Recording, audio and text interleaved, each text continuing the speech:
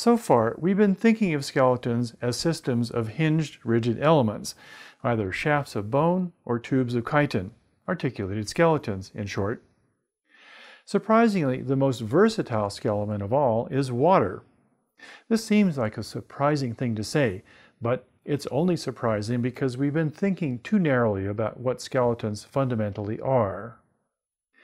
Most animals do not possess rigid elements as animals with articulated skeletons have. Nevertheless, these creatures are capable of remarkable versatility of movement, and they do so using water as skeletons rather than bone or chitin. The reason's quite simple, but we have to think a little bit outside the box in terms of what skeletons fundamentally are. A skeleton basically is a device for transmitting work from muscles to the environment. Rigid elements like bone do this quite well. Surprisingly, water does this as well, and perhaps better than articulated skeletons can. The reason water can pull off this trick is that it is incompressible, which is its own form of rigidity.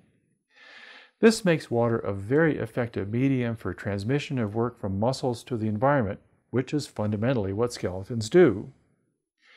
As you watch the lectures to follow, I want you to keep three things in mind. First, what is it about water that makes it a good skeletal element? Second, what, in addition to incompressibility, helps make water a suitable material for a versatile skeleton?